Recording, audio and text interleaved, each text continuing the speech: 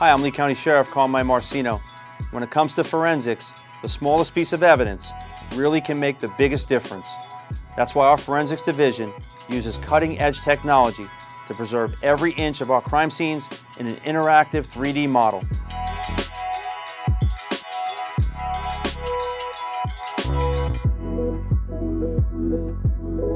FARO scanner is basically just a tool that we use on crime scenes. It's for measurements and documentation purposes, and it's used for demonstratives in court.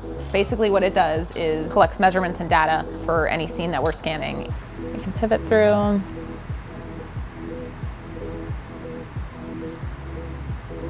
You can get up underneath the cabinets. You can see in the sink. You can pretty much go anywhere you want within the actual scene. We will collect the data on scene and then bring it back to the office and create a 3D demonstration of the scene that we scanned. The way the scanner works is it emits a laser.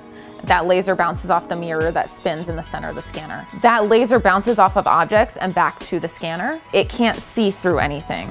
So we move the scanner to see past other objects. So we'll move it through doorways, into other rooms, so that it captures the entire scene. It has the ability to scan in complete darkness, and that would be something that would be in black and white. But if there is a little bit of light, we are able to capture the color. Being able to have a 3D representation of the scene and be able to show people, either detectives that didn't get a chance to come on scene, the state attorney's office, or even defense attorneys, it just gives them a much better idea of how the scene looked and how everything was laid out and where evidence was within the scene. Shots were fired from inside. They then came outside and exited the wall. So what we did, we placed targets on the one side of the trajectory rod and then a target on the other side of the trajectory rod. And you're able to see where the shots came from in this particular scene. And those are represented by the orange lines within the scans. And the scanner does have a built-in inclinometer and a built-in GPS, so it knows where it's at in time and space and in elevation.